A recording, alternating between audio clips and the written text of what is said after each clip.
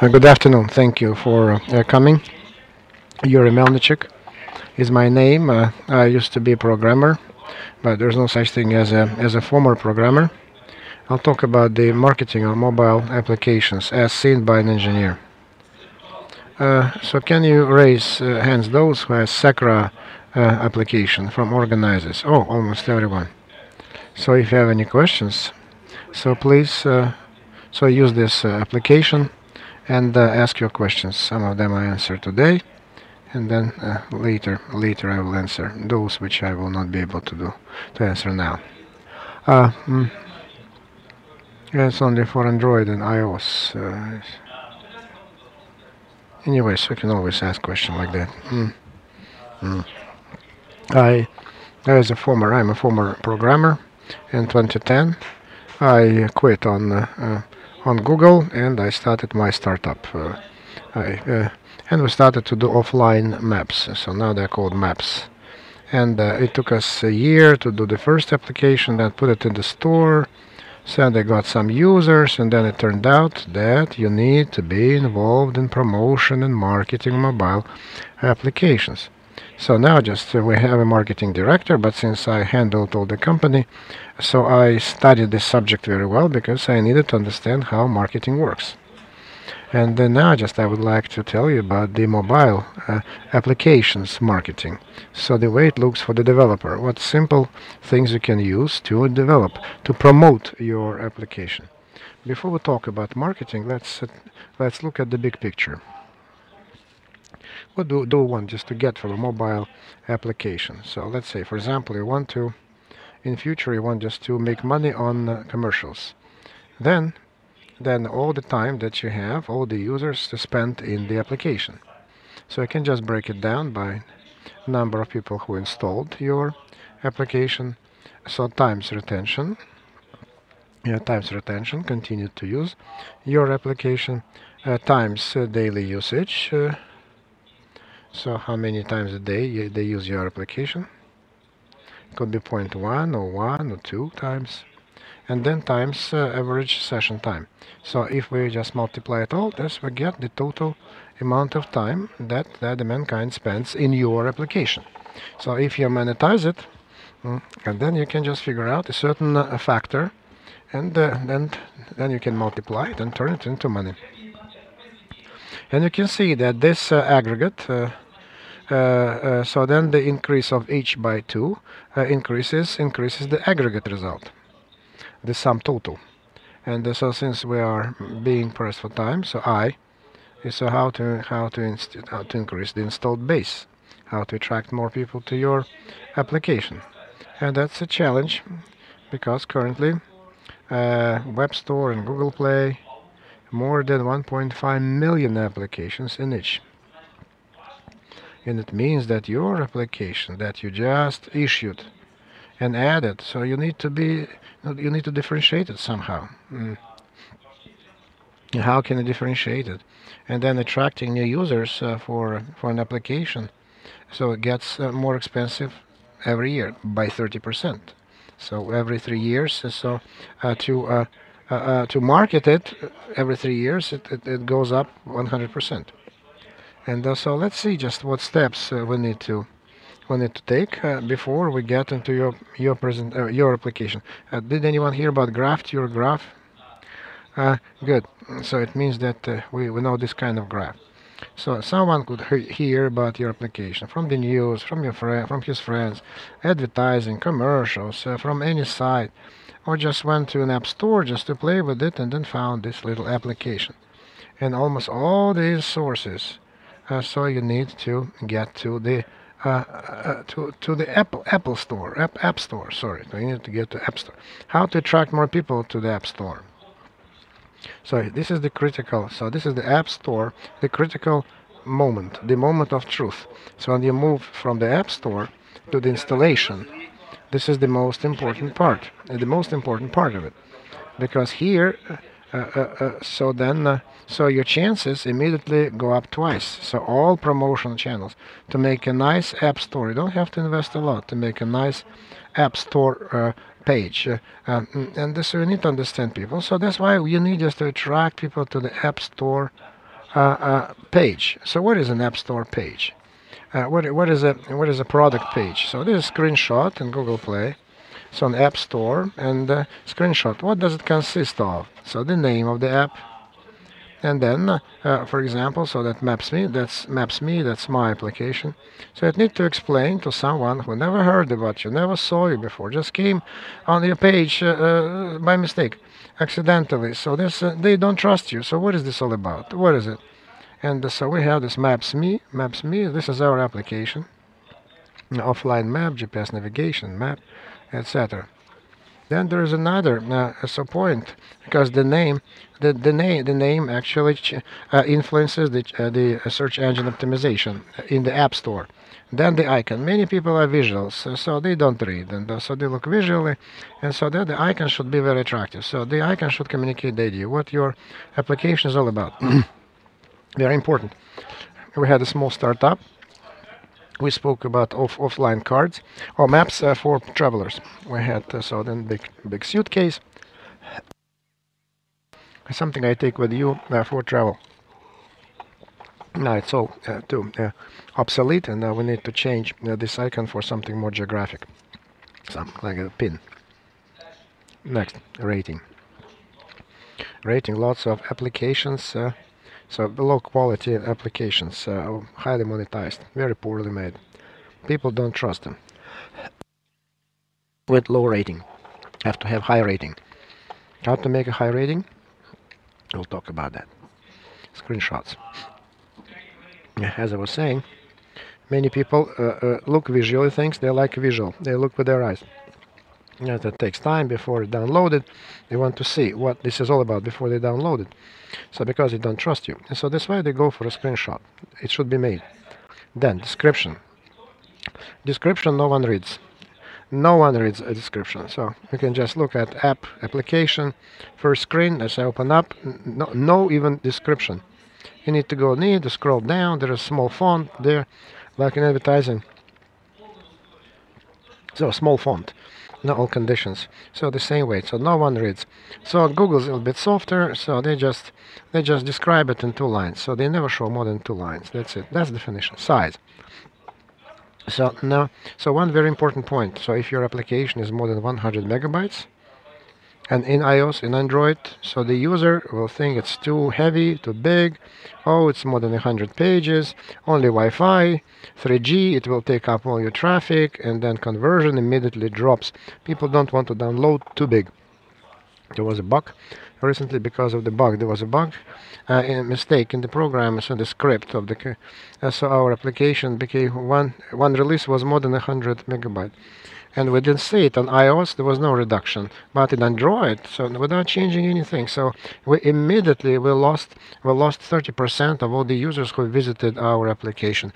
Android, so 30% less downloads. That's it. And then price is very important, super important, because to pay for digital applications, they know no one wants to pay, and if you have to pay, then immediately this is sometimes the credit card is not connected to the shop. People cannot even pay, even if they wanted to, and so if it was you had to pay, and people I cannot pay for it. So can I just send you money in an envelope? You see, for your application. So there's no connection. So they either do it for free, and then inside they just try to sell, or the models migrate to commercials and advertising component. Because even for example, or even if the stores, it's embedded, so that this application, in spite of the fact that it's free, so maybe it will sell you something, try to attempt to sell you something. That will reduce the conversion as well. Okay, now how can we improve all this? So the main, we need to test. That's the only way to do it. In Google Play, we have already embedded A/B testing. What is B testing? Do you know what? It's already embedded, almost everyone, but not 100%. So A/B testing is when you want to change anything, for example, the page of your product, and for a small number of users, they don't show A option but B option. Then you can see the statistics, how well people download it in A version and B version, and you take the one which sells better. I mean, they downloaded more. That's it. So there are many logical things So because you think, oh, this will be, so if I add this little feature, it will be downloaded better. But all of a sudden, in B testing, A testing, it doesn't help. So they say no need to do that. So testing the code, like you test the code, you need to test the marketing component the same way for App Store. No A/B embedded A/B testing, no A/B testing. So there are providers that who do it through hacking. So split matrix, test nest, co. They do it. We used to use them, but then now we do it only on Google Play, and then we decided on iPhone it will be the same. So we just assume it's almost the same. So localization.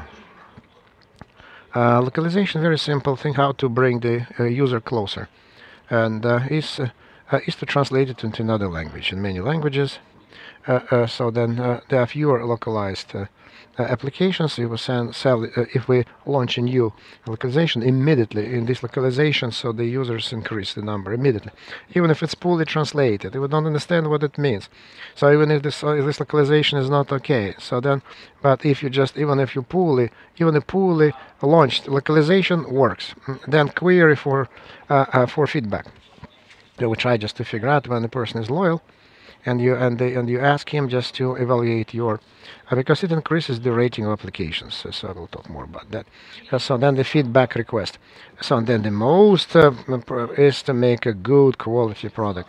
This is the best way to increase downloads. What about the feedback request?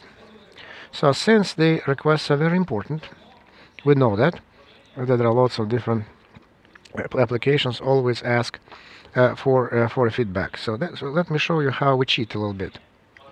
So we need just to find a guy who is when he's not very busy inside the application. He says, "Get away from me, scram." And just I want to please rate. So it's 1 from 4. We ask to enter a comment, and then it goes into our email, and then support starts to talk. What is it that can be improved? If you don't like it so much, it's only 3.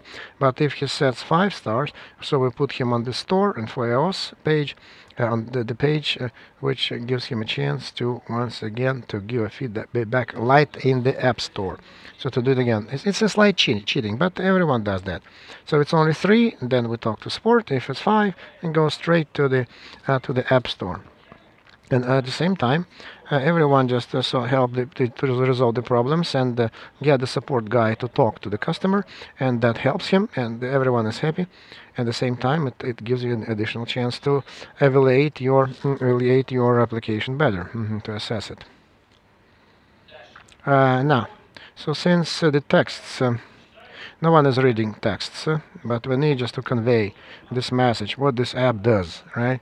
And so what do? We write text on screenshots, right? Big offline maps available worldwide. Yes, our competitors, a wonderful map. Look at this. So it doesn't look that it's pretty, but this is it. You don't even see that it's a map, it's something else. But it's very successful. Popular subject matter, finished templates, and you put just screenshots in the phone. I don't think it works, because people get used to it and it doesn't work, and they just roll them, the screenshots.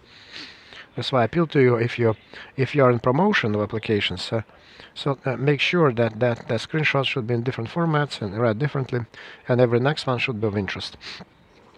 So this is down, this us, and on top our competitors. So now App Store. App Store, very good channel to bring more users. And some things work, some things don't. So featurings work the best. So when Apple or Google takes your application into a separate category, so the best application 2015 made in Russia for travelers by September the 1st. So this is wonderful. So many featurings. So Google and App Store. When you try to get in there, how to get in there? To make a good quality application. And in Russia, in Moscow, so we have representatives of Apple and Google. They do business with developers, and they're ready to help Russian developers to move into the international market. So then they try to talk to all good applications. We can talk to them. We can tell how wonderful application you have, and why it generates lots of value to our and their users. And Google doesn't do many featurings. Instead of featuring, so they started to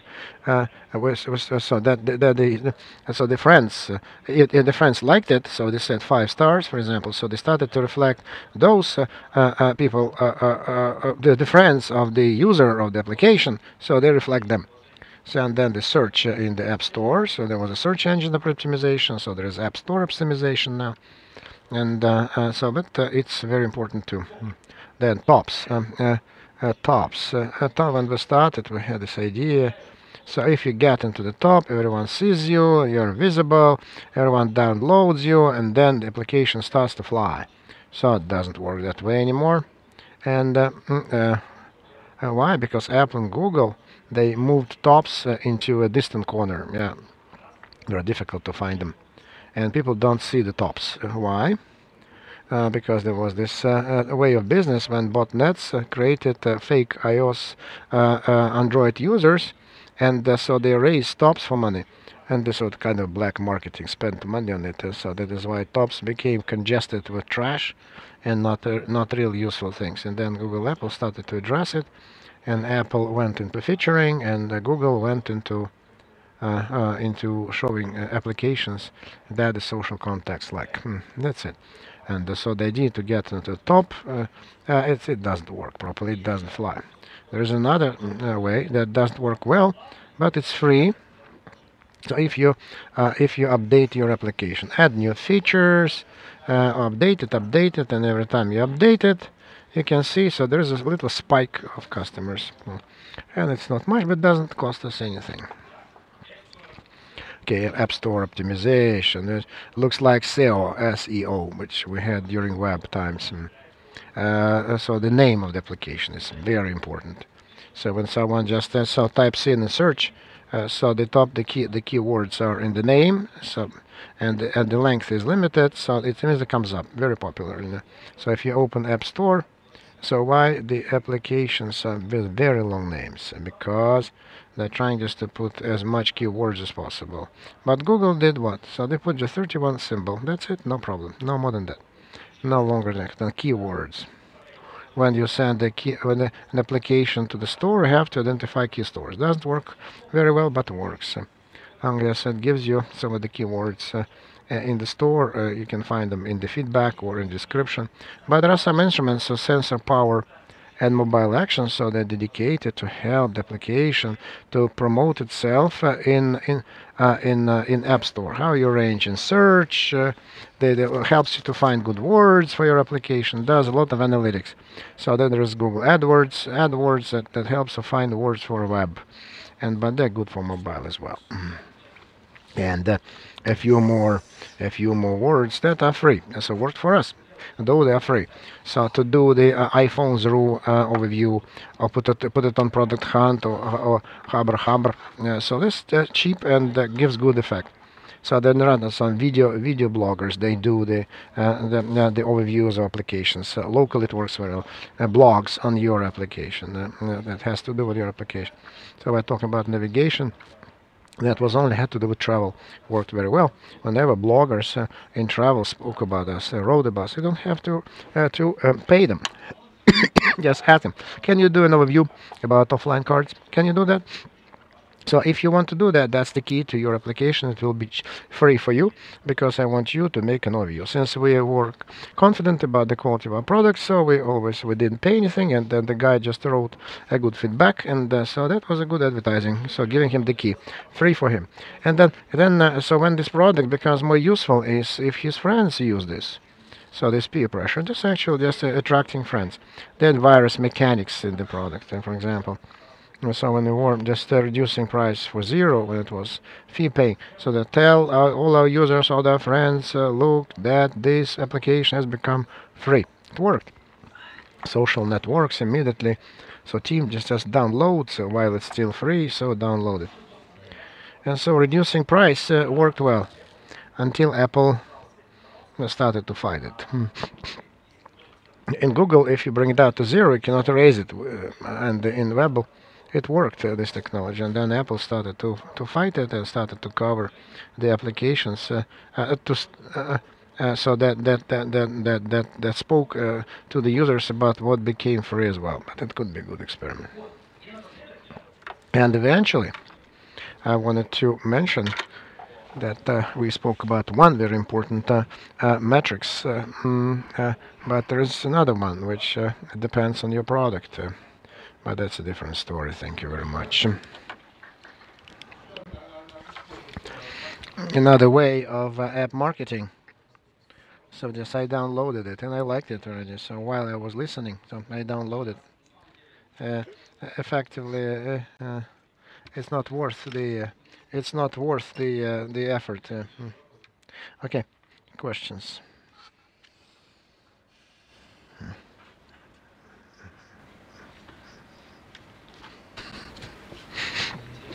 Thank you for the presentation. As A/B testing, you said that you used it for App Store by someone else's services. You availed yourself of this service. Why did you abandon this practice? Why didn't you do? So then, A/B testing. The idea of A/B testing was you need to. So how those services work? So they show the user so a web page in the browser that looks identical to App Store. That's how services work. And then you need just to bring the people in there somehow. And by promotion, by advertising campaign, you can do that. But when you test at Google Play, when it's native, and so it's not only the people for whom you advertise this application, the entire sampling. So it came by chance, how those who friends told me, someone in search just keyed it in. And so this sampling is to 10% of the total sampling of the users. And so for this, we decided to abandon using those services. And the big name. It's good in App Store and it helps to search for applications. But I think that the user should be scared by long names. We did A/B testing with long names, long description. And we did A/B testing and we tested Maps.me offline maps and Maps.me offline maps, blah blah blah. We did that, and Maps.me offline maps worked the best. So it's better not too long and not too short, right? Yeah, the difference is minimal. So what worked best is the name of the product, or what this product is all about. A little bit worse, but very long. But what you needed for ISO, and because we had the heated debates whether we need it or not. And then the worst, when it's only Maps.me, that's it, because no one understands what Maps.me means. That's the worst option.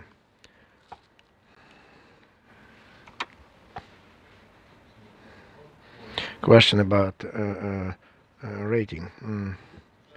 So is there a special rules? So to what extent you like this application, and how, to what extent we can improve? So we can put 5 because you can even improve it worse, more improve it more. So it's kind of contradictory. So how can we improve the app? It's ambiguous because I didn't communicate this idea. So the idea is that if a person puts 3, 2, or 1, so then the different questions come up here, and then the question comes up, and then there's comment field, right? Your comment field, and this for the design. The better design would be if the question or put closer to the comment field. Yes, okay, so I understand. Yes, so 2 questions are asked and only 1 answer comes. All right. Now the idea was that how can we improve the app? So if he presses the button, he sends it sends to support, and then we interact with the guy. So from support. And so can we do that? Is it doable? Not doable? Better not to do it, etc. So, but is it something standard, or well, each person can do whatever he or she likes? This is a gift from Mail.ru Group. When we started part of Mail.ru Group, we saw this thing and we took it. It's not a rating of Google or Apple, no, not at all. But if we get 5, so we don't see comment, no field for comment, and we press a button and send it to App Store, where a person can get its rating. So it's a sort of a trick, yes, but it's state of the art for most mobile apps. Where did you take the maps from? From Mail.ru? Maps from the OpenStreetMap community, like Wikipedia for maps, free maps, global community trying to build the best in the world map, open and free.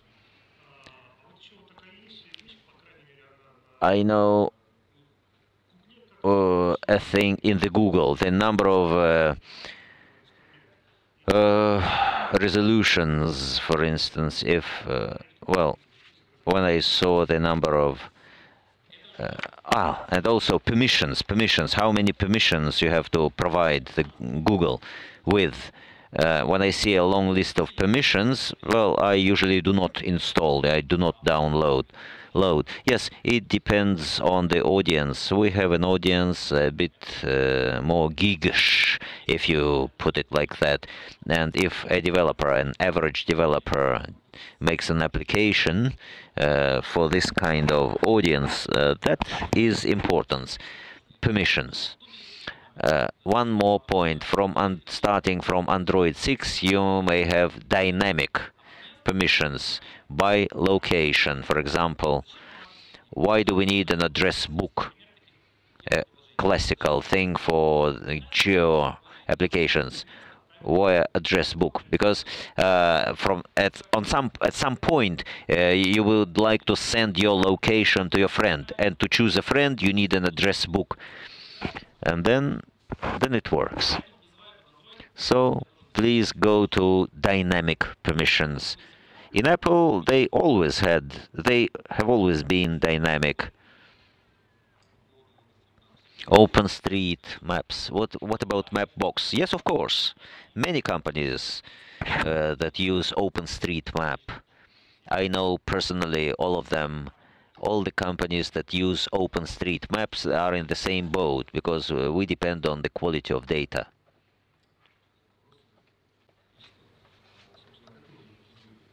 How do you monetize all that? We don't have any monetization now. If we insert monetization, so we shall earn some money for Mail.ru Group. But we're growing fast without any monetization now. We're growing by hundreds of %. So our strategy is fast growth. First of all, we do not focus on monetization. We're focusing on growth. How are we going to monetize it in future? We shall offer additional services, value-add services. If you want to get from point A to point B, you can go on foot, on public transport, on taxi, on your personal car. So we shall do something like that.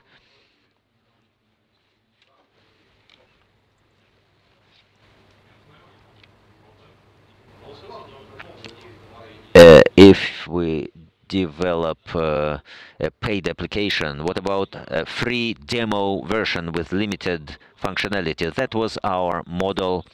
There are some pros and cons. Cons when you have to upgrade, you have to go to App Store again and do something again. Today, I would say rather no than yes.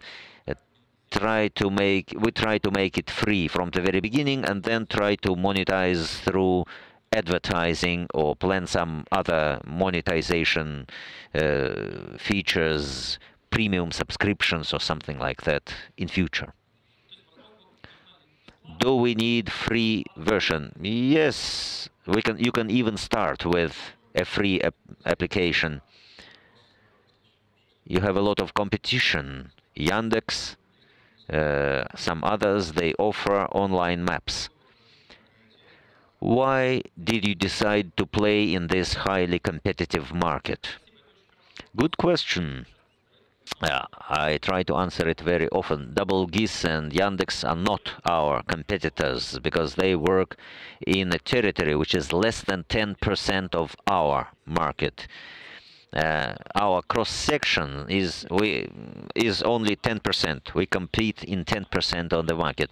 OpenStreetMap one day will become one single best source of data about our planet, and we would like to be part of the game. Not Yandex, not GIS, maps for our OpenStreetMap.